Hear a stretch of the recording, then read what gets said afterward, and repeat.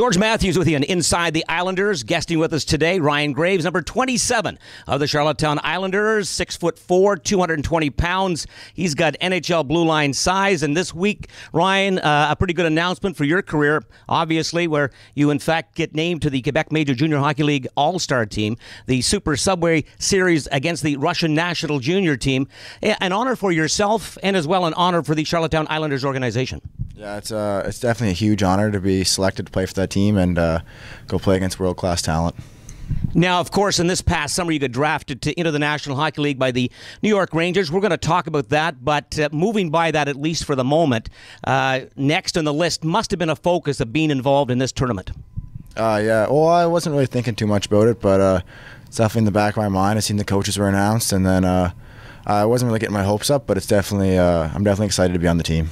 Now, this is not going to be your first adventure into international play, of course. You represented Atlantic Canada in the under-17s. You saw that experience, and you went through that. It would be a positive, opportunity for you to play in that tournament. This is another step, though. Yeah, definitely. The under-17s, that's a lot of kids do that, and it's a great growing experience, and you get an international experience. But I'm really looking forward to the Subway Series. In this, what do you expect from a team like the Russians?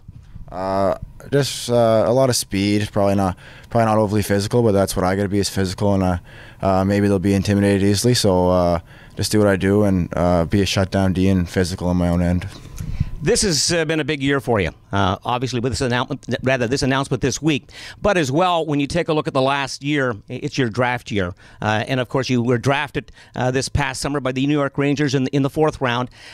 Take us through the last season as far as your focus of being drafted in the National Hockey League, and perhaps even closer to that final week, what it was like going through the experience of being interviewed, talking to scouts, and so on.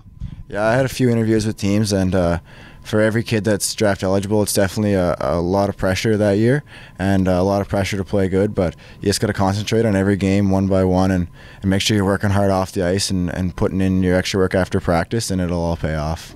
Now, you were a fourth-round pick by the Rangers. Were you in discussions with them before they drafted you? Yeah, I had a meeting with them. Dan came here and watched our practice, watched a few of our games, and our meeting's really positive with them, so I was really happy to go to their organization. Ryan, when you look at your career, and it's a young career at this particular point, being drafted by the Rangers, as we say, in that fourth round, but a couple of years prior to this NHL draft, you were drafted 9th overall in the Quebec Major Junior Hockey League by the Rocket, the PEI Rocket. And when you were a top-end pick, there's always expectations that, in fact, you have a successful career, but that takes time, in fact, for a career to be unfolded here. Yeah, it was definitely a lot of pressure that first year, and being 9th overall, I felt the pressure a little bit, but I just knew that I just had to keep working and keep improving every day, and I knew it would pay off for me in the end. How have you seen your career improve here over the last couple of years, especially this last year? Yeah, definitely. My first year I was nervous. I wasn't a great skater. I was a little bit out of shape, and I worked hard that year with Gordy and working on my foot speed and getting in shape, and then putting in work on the off season during the summer, and I've come a long way, I think. What about the Islanders club this season? You started out very quickly, currently at 10-5-1, 3 games this weekend, but you've lost 3 in a row right now. A bit of a pothole situation or a speed bump, but you've got off to a quick start. Overall, your assessment of your hockey club here? We have a really talented young group here. We got it off to a red-hot start, and we've been on a little bit of a slide lately, but we're going to snap out of it. The exciting part, of course, is that this team is very young. Yeah, we have a lot of young talent. We're a young team, but with that being said, we're a mature team, and we're going to snap out of this slide and get right back on track. Now, of course, in the last week or so, GM Grant Saunier has acquired some toughness. He's acquired a couple of players here. Not that this club is going to initiate in that type of game, but it's nice to have those guys in the lineup in case you have to respond. Yeah, definitely. I mean, you're not going to be going out there looking for it, but it's nice to have it there when you need it. And I got 2 new guys with Spence and Mike, and they're going to bring a lot to this hockey club.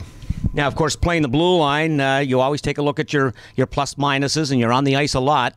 When you look at your goaltending situation here in Charlottetown right now with Broussard and Bibeau, they're number 2 and 3 in the entire Quebec Major Junior Hockey League in save percentage. It's nice to play in front of that type of goaltending. Yeah, it definitely takes the pressure off you. That just to know that if you make a mistake, that those 2 are going to be back there to bail you out, and they do game in, game out, and they're solid every game, and they give us a chance to win. Now, when we talk about the young players as well in this franchise right now, as we say, some of the best players are the younger players. But when you've got guys like Kylie Cameron, Sprong, Goulet, they continue to score. That's a huge plus for this club. Yeah, we acquired Cam in the offseason. He's helped us out a lot. And with Goulet and Sprong and Pabst LaPlante, all those guys, they're still young and they're contributing offensively. Let's take a look at you personally, as far as just away from the rink at this particular point. You grow up in the southern part of Nova Scotia. What do you like about as far as an NHL team is concerned, or an NHL player? Do you have favorites there? I grew up as an Ottawa fan. My dad's a huge Montreal fan, but I'm not a diehard fan for anyone really. But I like watching the game really. Any hobbies past when you leave the rink? Yeah, in the summertime I do a lot of golfing, but in the time I just like hanging out with my friends and going to movies and just taking it easy really. Now, of course, like a lot of young people, you've got some favorite music as well. And I noticed that reading in one of your press releases that in fact you attended the Cavendish Music Festival this past summer. So obviously you do like the country music. Yeah, I'm a big country fan. That's mostly what I listen to. I attended Cavendish, seeing Kenny Chesney. That was a pretty cool experience. Now, of course, when you do have hobbies and so on, as you say, and as well, you like the country music. But I also asked this question to some of the younger players, and you being drafted by an NHL team, and they're a big market team, the New York Rangers. Certainly, when you get that chance to sign that big bonus contract, what's perhaps the focus point as far as what you might first purchase with some bonus money? I think it's a pretty easy decision for me. I think I'd buy a big truck, maybe a big GMC diesel or something like that. Yeah, I know that some of the younger players, they like the fast cars and they like the big trucks as well. But just a final question here now. Of course, this season as we move along, we're at about the third way point of the season. What are your expectations for this club as we move forward here?